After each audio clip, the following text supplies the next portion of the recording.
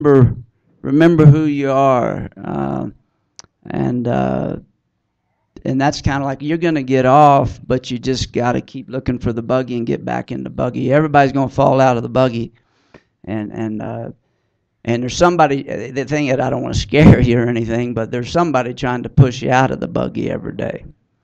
And that's what this song is about. And I wish there's so many songs I wish I'd have written, and this is another one because it's just such a good song. And what's really neat, hey, there's some sorry country music out there. Let me tell you. I mean, sorry. Almost, we look at some of the artists in the other genres, and I'm not real big on some of those genres. But sometimes country, we need to look in the face. I mean, it's not all good. Some of those themes are not so good, and but this one hit number one on the charts, and the main chorus says "Victory in Jesus." So that's kind of where I still kind of like country. It's accepted to sit there on the radio and be driving down the road and "Victory in Jesus." I don't necessarily hear that on the rock radio, but there's be careful what you put in you because there's somebody trying to put you out of the buggy. Again, I need Keith up here. Keith, right? But I'm going to do the best I can with what I got. Because this first note or two.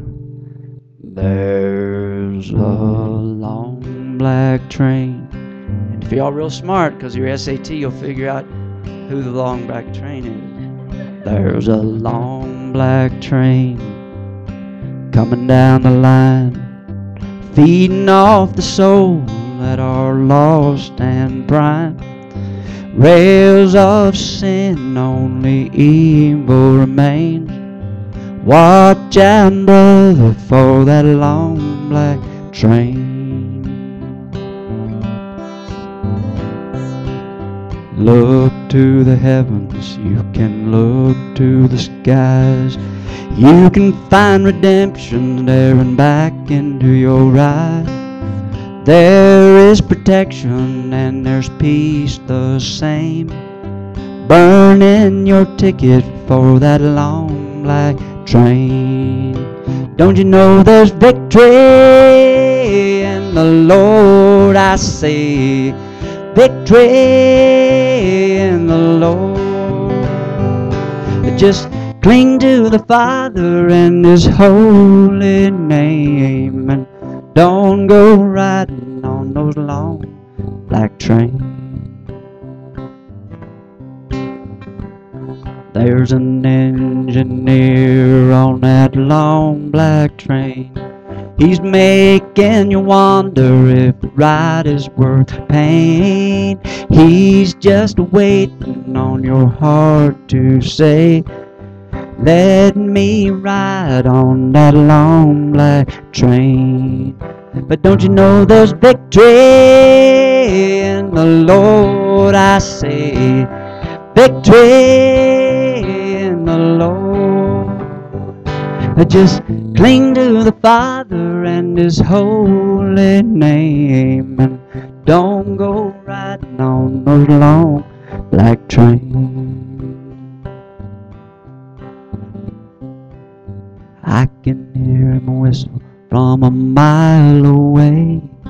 It sounds so good, but I must stay away.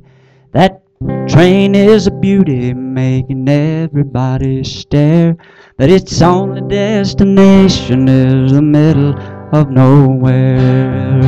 Don't you know there's victory? Hey, that's a good thing. Y'all should be looking a little more peppy. Don't you know there's victory in the Lord, I say. Clap. Victory in the Lord. Just cling to the Father and His holy name, and don't go riding on those long black trains. Don't you know there's victory in the Lord, I say. Victory in the Lord. Just cling to the Father and His holy name, and don't go riding on those long black trains. The devil's driving that long Black train.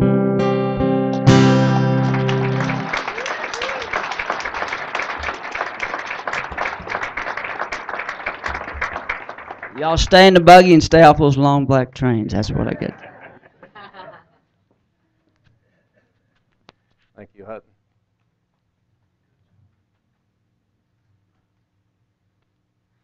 We're going to play a little recording real quick.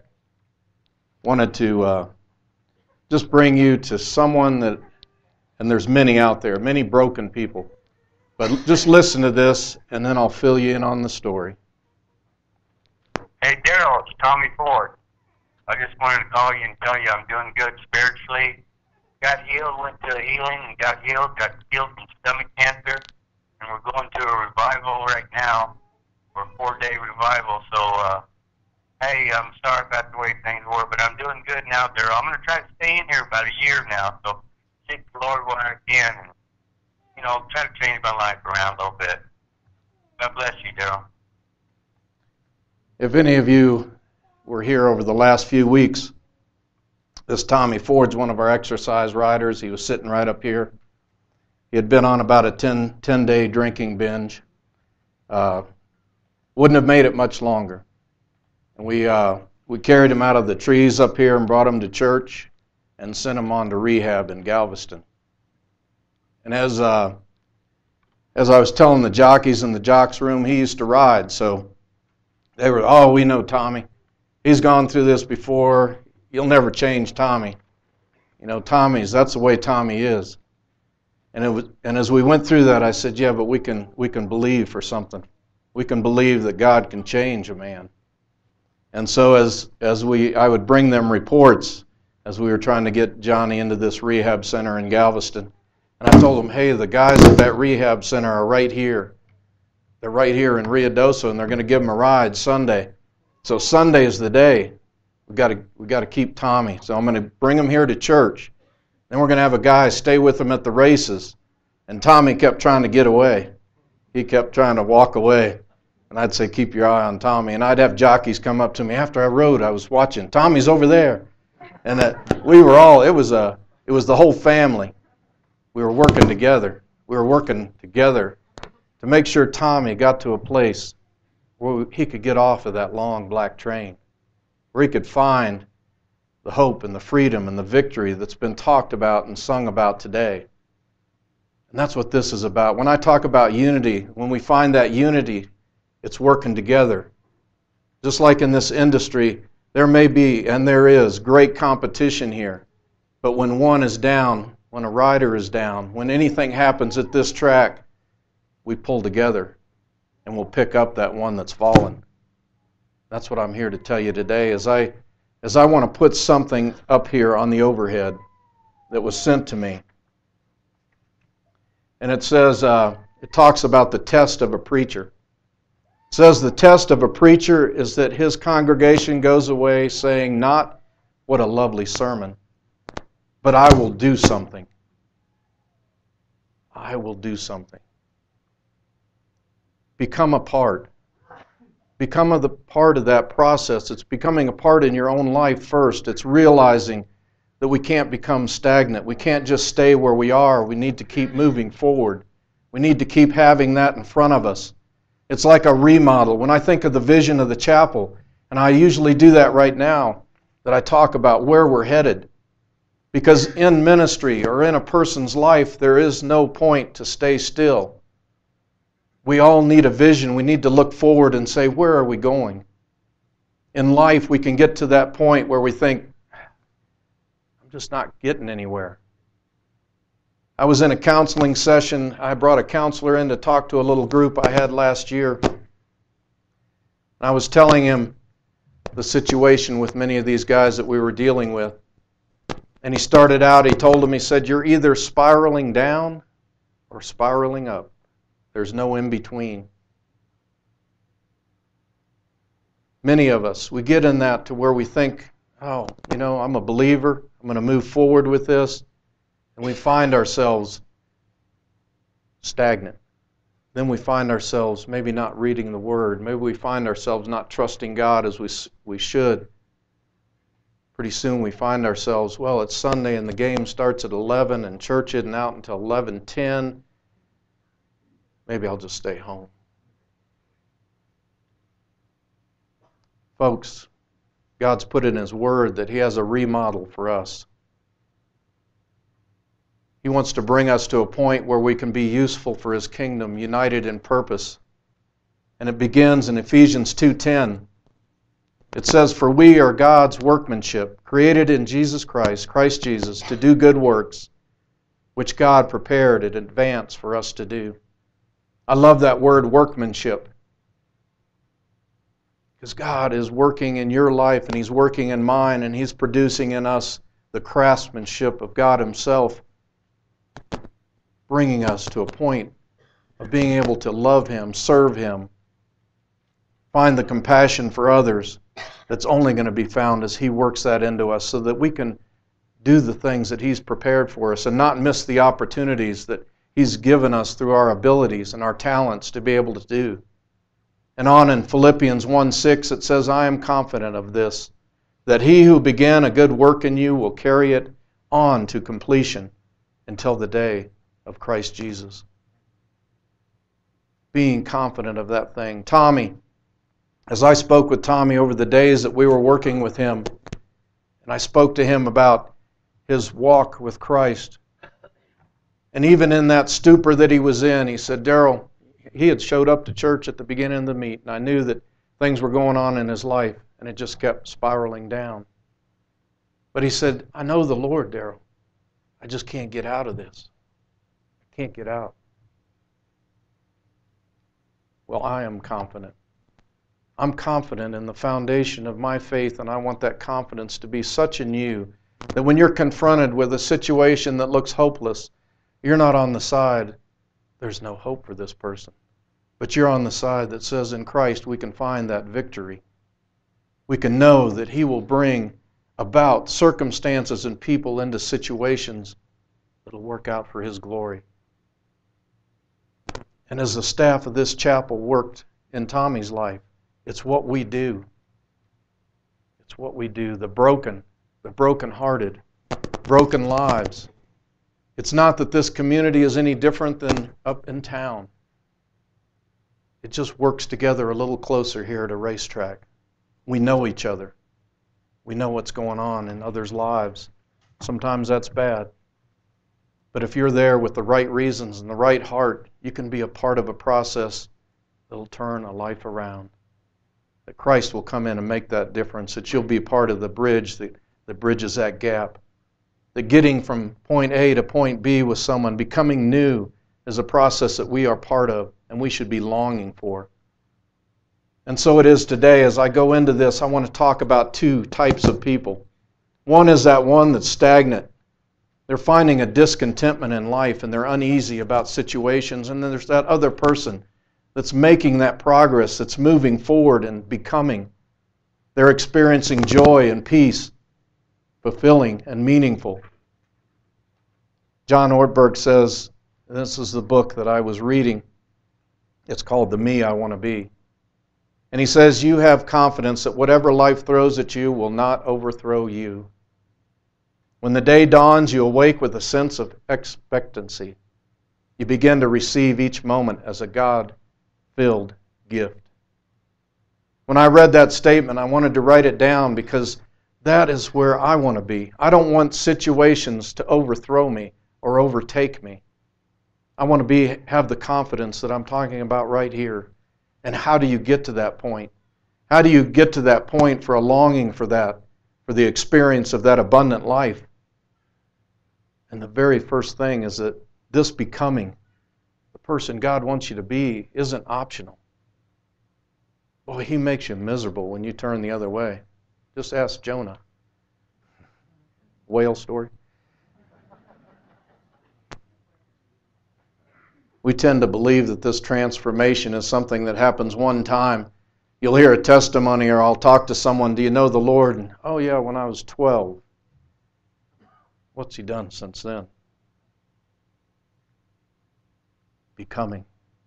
Being transformed, becoming like Him. In Romans 12:2, it says, don't be conformed to the world, but be transformed by the renewing of your mind.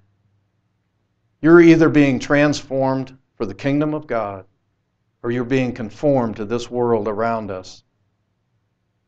There's no other option. When you stay still with God, when you refuse to listen to what He has to say to you, and you push away those contacts that He brings into your life, you're going to be conformed to this world, influenced. In a movie, you might remember The Flight of the Phoenix with Jimmy Stewart. And he was talking to one of the other characters as they were looking. The man was going to walk to what they thought would be a town nearby. And Stewart says, "Are you right-handed or left?" And the man says he's right-handed. And Stewart says, "That means your right leg is stronger than your left. Your natural gait will pull you to the left. And you'll miss that town by many miles." In our lives, we have natural tendencies. We have things in our lives that need to be transformed by God's power. We have a way of thinking that's flawed. There's not one of us that shouldn't be nodding our head. Just ask the wife. Ask the person next to you. Ask the husband. I won't go there. But these counterfeits, they try to elbow their way in. And there's that me that I want to pretend to be, because in this process, we may come to that stage. We might come to a point where we just want to look like the good Christian. We might want to look like we have it all together. And so we put on that facade. We might show up to church, but we're really not paying attention. We may talk the talk, but we're not walking the walk. There was a lieutenant that would just taken over this assignment, and he was just fresh into his office. And as he's sitting there, he says, "I'm going to impress the first private that comes my way." And he sees this private coming towards him, so he picks up the phone and he says, "Yes, General, I'll take care of it right away. I'm your man." Slams the phone down. The private heard the conversation, walks in. Lieutenant says, "What can I do for you, Private?" He says, "I'm here to hook up your phone."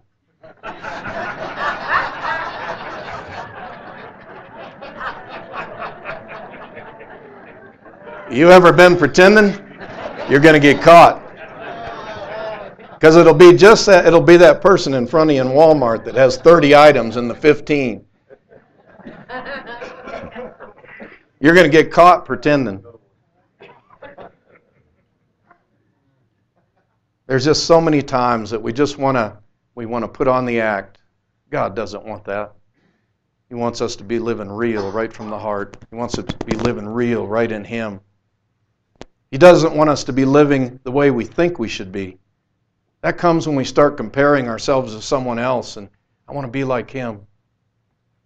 I want to have that. But it's a comparison, not to him. It's to someone else. Henry Nouwen says, spiritual greatness has nothing to do with being greater than others. It has everything to do with being as great as each of us can be. God has that greatness awaiting for each of us when we don't compare ourselves to others, but let Him work inside of us to be that person He wants us to be. He's in the remodel business. He's in the transformation business. And He wants to transform and change each one of us to be that person in unity of ministry with each other and with Him. God's creation. He's created each one of us so unique. And then there's that thing where we want other people. We have so many other people that want us to be something. I joined a health club, and you know what he's after. I have a personal trainer, and I started going to him. I was just feeling my breath. I'd walk up this hill to get on my motorcycle, and I'd be out of breath, and I was just kind of getting a little worried at 60 years old. So I thought I better start doing something. And he always says, do a little more of this. Do more of this. And he's pushing me all the time. So he's trying to change me. He wants me to be more fit. And you might have a boss that wants you to be more productive. You have network TV that wants you to watch more TV. And restaurants, they want you to come and eat more. Or a dentist wants you to visit more. Everybody wants something. But you cannot flourish if that's where your mind is always being manipulated by others. It needs to be focused on the Word of God. It Needs to be having quiet time where you can listen to Him. Needs to have a time where you can say, Lord, my patience is not there. My anger level is up. I'm doing things I shouldn't be doing. Whatever it is in your life, find that place to go to Him. Be in this process. And that's number 2. Becoming more like Jesus is a process. It's not an event.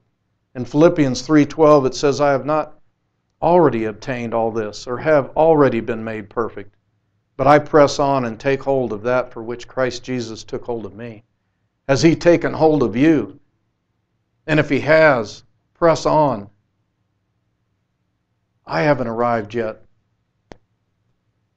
No one has, but on this road, as we're moving forward, we're seeing the gratification of serving Him. We're seeing those things that hurt at times when He tweaks on us. But to know that that discipline will lead to a life, that abundant life that we find in Him. Oswald Chambers says, discipline is long obedience in the same direction. God's not about speed. He's about distance. And He wants us to go that distance. He wants us to be made perfect in Him. He wants us to get to the other side and say, well done, good and faithful servant. He wants us to be strong in that area and know what direction we're going. To be on this pilgrimage together, to be on this journey with Him, and to know that as we receive Christ, so walk in Him. Be rooted in Him. Don't be shackled to the past. And the last thing, the last 2 things on here is 1, becoming like Jesus is not looking out for number 1. We begin to see that those who flourish, those who really are walking in Christ, become to be such a blessing to others.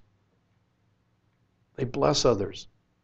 And it's in unexpected ways and in humble circumstances. We've just had so many things take place this last couple days. Humble circumstances that people find themselves in. It's one thing about this business that breaks my heart is when I see the brokenness in people. And it makes my heart cry out. And there's just unspecified prayers that are deep on my heart. But you can't minister, and you can't be in ministry, and you can't be part of a congregation that ministers to others if you're always looking out for number 1. You have to have that in you that says, what can I do? How can I help? How can I be a part? How can I use the talents and gifts that God has given me to move this forward? And when I think of the vision for this chapel, there's things that take place all the time. The kids club, the meals, the things that we do with counseling. All those things are things we do. God's not so much interested in what we do, but what we become. And as we have those visions for the things we do, they're important. But the most important thing is that each of us grow to what God wants us to become. And we're to minister to one another. We're to become like Him. And we can't become like Him on our own. He works in us, and He brings us to that point. He brings us to a place where it's like a farmer. You know, on a farm, that division of labor is a little different than it is in the city. On a farm, the man goes out and he takes care of the fields, and the woman cooks the meals and cleans the house. Melanie already left? Okay. Does 10 acres count for that? That division of labor is completely different in a city or on a small piece of property. We work together. And so as I've talked to people, they say, well, whose job is this for me to become different? Is it God's job or is it mine? And in this effort, we need to know that God is at work in us. And I wanted to read this, Philippians 2:12 and 13. It says, work out your own salvation. Well, that gets that works in us up with fear and trembling. But then read the second part. It says, for it is God who is at work in you, enabling you to both will and to work for His good pleasure together. It's a small house. He's working right in a small place, right in our hearts. And He's bringing us to a place where He's in complete control, and He's getting all the glory for what we do. As we close this service, I just wanted to tell you that the things that happen around here, they're deep on my heart. And I've told people before, this is a family. I didn't have much of a family, and so you're my family. This backside is my family. When I take care of the kids or see one of the children here, I watch them grow up. They're like my grandkids. Gib told me something about his grandkid. He said, Daryl, Jack was attending your kids club, and we were driving down to Alamogordo, and we saw that hill with a cross outside of Mescalero. And he said, is that where Jesus died? How old's Jack? 8. Jack's 8. And Gib said, no. And Jack said, well, they told me at kids club that he died on a hill outside of town. We learned something. You know, and as you think about that, remember that first thing I put up. It's not the lovely sermon we're here for. It's that God is looking for you to do something about what you hear. He's looking for you to move forward, to not be stagnant. That to me is what we're here for. We're here to honor and praise God and to do things for the kingdom of God. In whatever capacity God puts that on your heart, be obedient. It's long distance. Let's pray. Father, as we leave this place, the things that have taken place this summer, and we look forward to just things going on next year that'll be just even greater. You do such wonderful things, magnificent things. When we get on board your train, going in that right direction, we never know what surprises you have for us, and it